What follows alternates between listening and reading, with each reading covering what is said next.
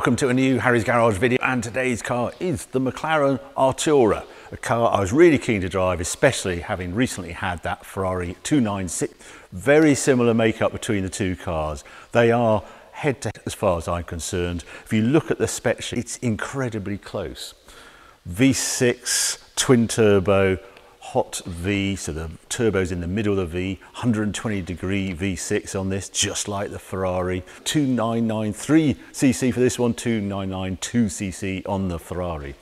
Horsepower, slightly different, we'll get to actually in a moment, because obviously there's an electric motor involved with these cars. Both have the same size battery, but the electric motor, interestingly, is a different size. 95 horsepower rating on this McLaren, 167 on the Ferrari 296, so quite a difference there. And overall, the Ferrari more power. It has 830 horsepower against 680 horsepower for the McLaren, but the McLaren comes back because it's lighter, 75 kilos lighter than the Ferrari, with its carbon tub and sort of tech that is very interesting and driver focused. Anyway, enough of the tech. Let's go have a closer look, see what this car's all about. When I first saw pictures of the Artura, I was mildly disappointed because it was very similar to other McLarens. But then again, they've only actually been producing cars, road cars, if you ignore the F1, for 10 years now. So the heritage of McLaren road cars is evolving. Think of it as 911. And what they like to do, there's this styling feature here with the headlights sort of recessed and this rad here. That's a sort of to echo their logo, this arched look. So you'll see that on McLaren. And I've sort of just want to show you down here, the radios are almost unprotected. This one has no grill on it at all, and it is the best place to collect leaves. I know we're in November, but I'm just fighting the number of leaves down there.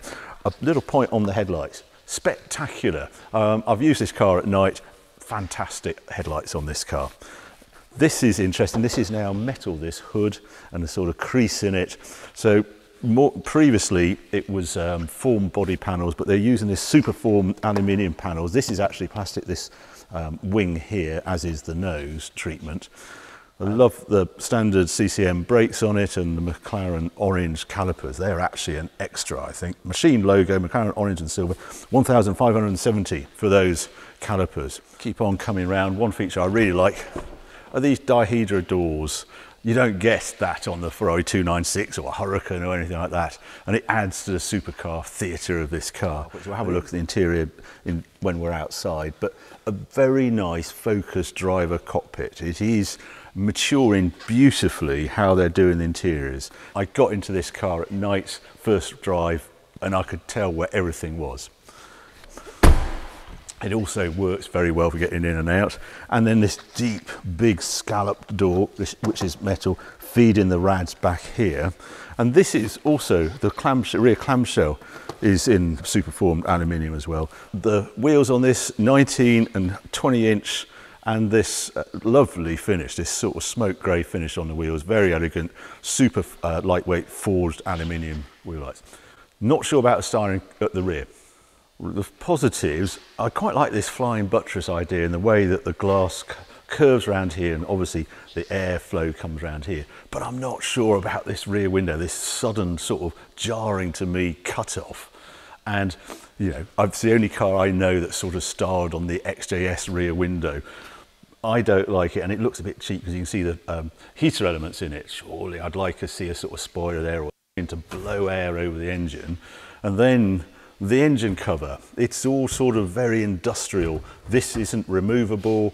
I can see a sort of chimney here that vents lots of hot air. When you're driving it, you see sort of plumes of hot air coming out of that.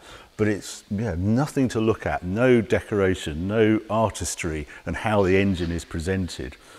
And I'm disappointed you can't see anything. You can see more rads through this grille here as well. This has sports exhaust on it. Not sure that's a good idea, but we'll get to that when we come to drive it. And I'm surprised there's not more aero going on here. It seems very smooth at the back here. Yes, it's got the diffuser, and tantalisingly, when you're following it, you can see the rear of the gearbox as you could on a Ferrari 288 or something like that.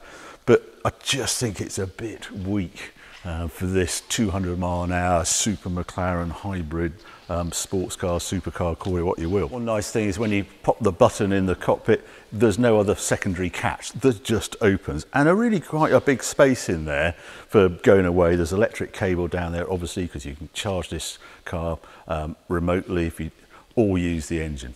One thing I haven't mentioned is the price of it. Price of this car starts £189,200. The extras on this car total £19,720. I'll go through those when we're in the car. So a total of £208,000 as you see it here. It's worth pointing out that the Ferrari 296 is significantly more expensive. List is £241,560, so it's £52,000 more expensive than Artura. But once you start speccing a 296, well, that one I had into test was £359,227, £151,000 more expensive than this McLaren. Crazy. So what's it drive like in comparison to the 296? Well, let's take it outside and find out.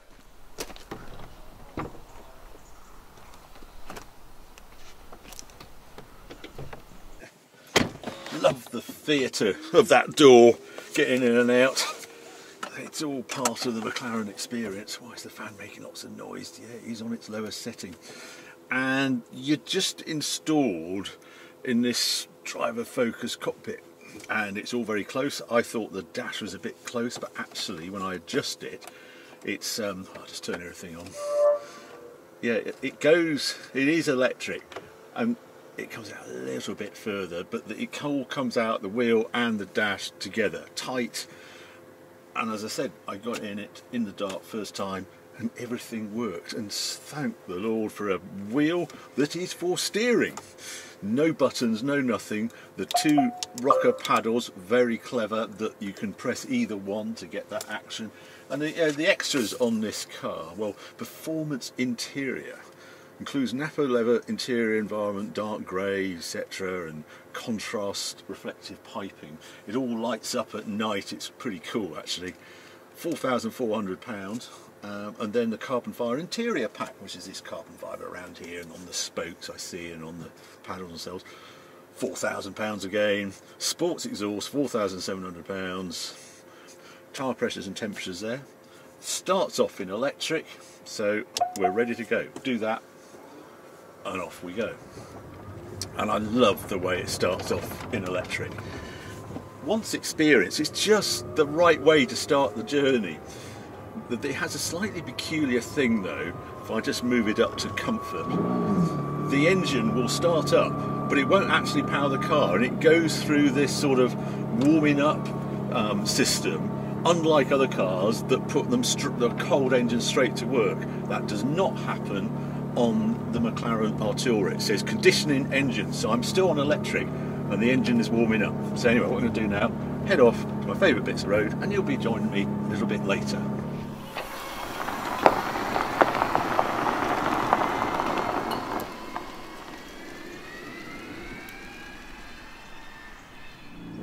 It's still all in auto. Away we go.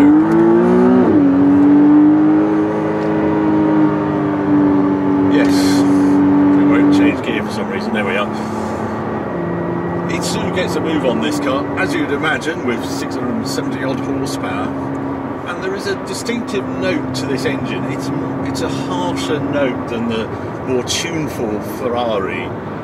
But you don't feel shortchanged at all by going to V6 away from V8, which is a big surprise in both of the cars. It was something I was fearful for. They would feel, wouldn't quite sound as I want them to sound. Being the carbon tub, etc., there is a bit of sound coming through. They're just notorious. They just project sound into the cabin more than a conventionally built car. But having measured it on my bit of road, it's not that bad actually.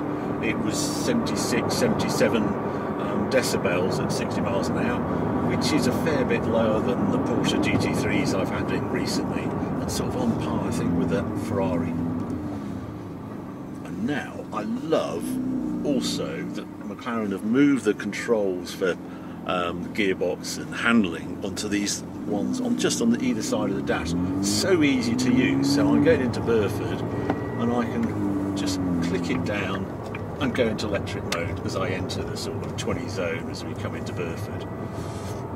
Massive fan, got 14-mile range, and yeah, I will just tickle through Burford with no sound, sitting in traffic. Terrific. And big success just where the controls are. I mean, I've got indicator stalks, no wipers here, and it all makes sense. Also, the navigation and setting all that up, piece of cake. Works every time. I like also if I just press it, it comes up with the actual speed, so actually via satellites rather than speedo there, and dead easy to program. I can remember McLaren being determined to have a portrait style tablet to control their cars through, and went through hell in the beginning of the 12C to get it to work because no one else was doing it. Everybody was going landscape. Great view out as well, visibility, sort of really deep window, gives a sort of toe-eye view of the road ahead. You don't feel intimidated, it just feels bang on. So move it out of electric, just flick on that. Comfort is the first one that comes up. Next one's sport. I think for the squirt up the hill I actually ought to go all the way to track. And the thing about track, the other thing it does is recharge the battery. It increases the amount that the engine, the electric motor, when you come off the throttle, part throttle, charges up the battery. So it's always got a full battery to fill in that torque. So here we are, it's in third, right, this is in auto. Here we go, my foot flat down, second, and off.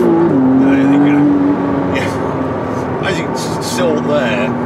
It's got enough power to spin it up at the rear just in that setup. It's a nonsense, this claim that this car is, it's a bit shame, it's got the horsepower of the Ferrari 296. It is monumentally quick. We've got into a crazy zone at the moment. I was looking at speeds, and you look at the Ferrari Enzo. That wasn't a slow car. To 200 kilometers an hour, it was 10.3 seconds. This car is timed at 8.3 seconds to 200 kilometers an hour. That's 124 miles an hour. And the Aventador SVJ is 8.2. It is crazy, the speed of today's modern supercars and sports cars like this. This is, as I say, the Ferrari is a second quicker to 200 at 7.3 instead of 8.3. But there being no doubt, this is a properly quick car. One thing I've noticed in this car, the only thing about this sports exhaust is there's a drone that sort of sets up annoyingly if you've got it in comfort or sport and you're going on the motorway and you're only doing the 60, 65 miles an hour. There's an uncomfortable drone with this car. But motorway speed, 70, 75 indicated, no problem at all. Anyway, let's see what it's like down here. I've got it in sport at the moment, and I've got it in manual. I think I'll use second. Turn it. It just feels so natural round there. It just feels as though this is the sort of road it was made for, and I love it to bits for that.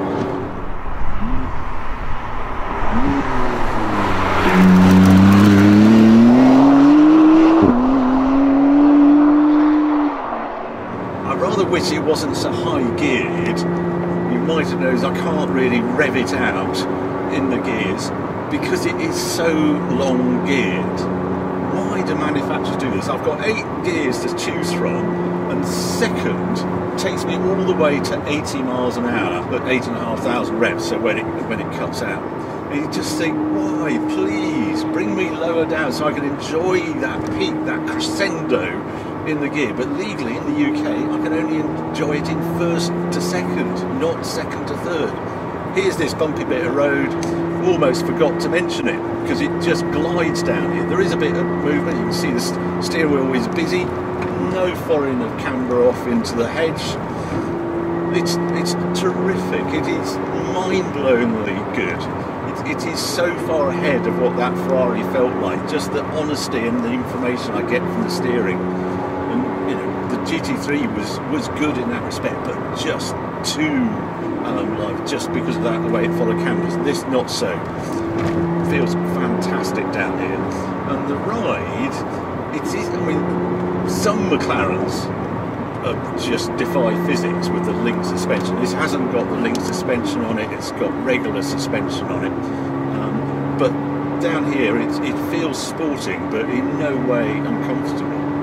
And the seats just grip you right, and I've got great visibility. As you can probably tell, I'm quite enjoying this. Here's the first bit of test. See how it copes with this sudden compression as I go over this bump in the dip. Beautifully handled, absolutely beautifully handled. Textbook. I'm in force, I've got that torque infill, and I don't have to use the revs, I can just use the torque. Oh, it's just fantastic. Oh, it's brilliant. Yeah, well, there we go. Is it time for some likes and dislikes with this car? I think it is.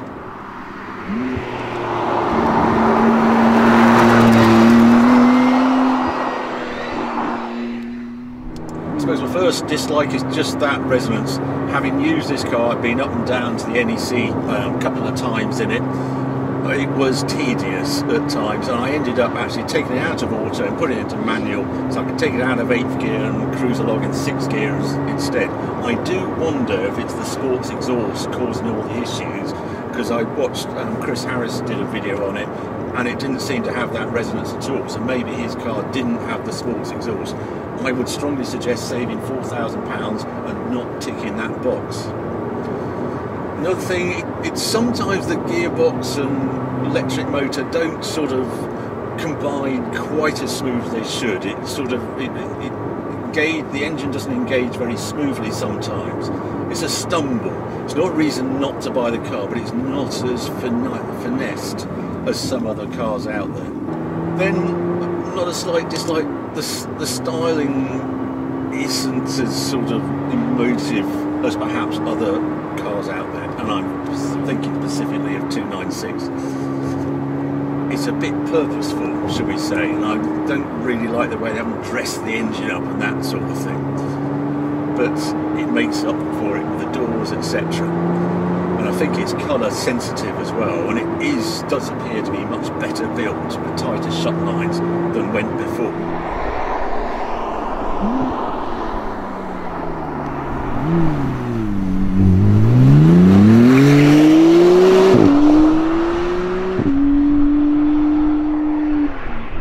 Now, moving on to the likes, I think first one, simplicity of the cabin. They've enhanced it, they've moved on a generation, and it is dead simple to use. Everything makes sense. They've really worked on ergonomics, and it's terrific. None of the silliness that you get with the Ferrari, etc. So I really like that. Now, here's my testing bends. Let's just try around here. Let's try second round here. I'm in sport. Nail the brakes in there. Perfect brake feel. And out of here. And God, it's quite punchy. Oh, thank goodness we're on the lights. Another light.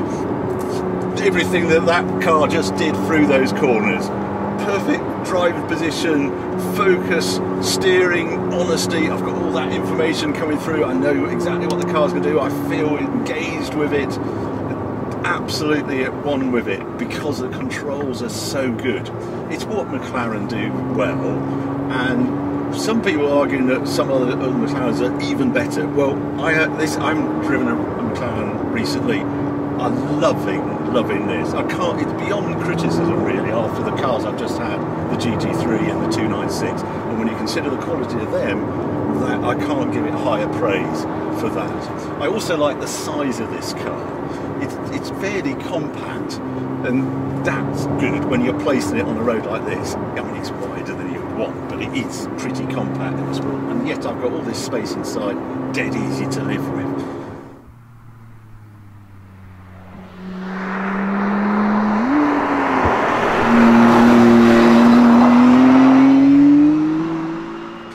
I see about the Artura, I mean, it absolutely takes on Ferrari 296. Don't listen to anybody who says it's not a rival. It's a deadly rival. It's also remarkably cheaper, £150,000 cheaper in the two forms I've tested them in, £50,000 cheaper ex-showroom as list. That is a massive difference for basically a very, very similar car. I suppose it falls down slightly, it doesn't quite have the emotional pull of the 296 because of perhaps the styling and the sound of the engine, but everywhere else it fights its corner, and it, for absolute driving pleasure and feeling engaged with it, I think it's got the edge over the 296 because of this beautiful steering. The other thing to consider is it's British made. Most of the components are made in the UK, engine is done by Ricardo, etc. And it's available. If you want a Ferrari 296, you have to be good mates with your Ferrari dealership. You have to go through the hoops, perhaps order a Portofino or a Roma or, I don't know, an FF, I'm sorry, a Lusso or something. And then you might get an allocation 296 and only have a long wait. If you want a McLaren Artura, you go into a dealership and say, can I have one please, and can you spec, and they'll talk you to very nicely, and you'll go through the journey and you will be able to buy one without any silly hoops to go through. I find that idea quite attractive. I also like this pretty good package that comes as standard. It's 3 years servicing, 5-year warranty I think it is, and that's extendable out to 15 years old. And then you get to drive one of the best handling cars made for British B roads. It's a pretty good deal to me. So there you go. As you can probably tell, I've enjoyed my time with the McLaren Artura. It's been a long time coming, but now I'm behind the wheel, it's just great. So have enjoyed this video. Well, keep watching, keep subscribing, because there'll be some more videos coming along very soon. Thanks for watching.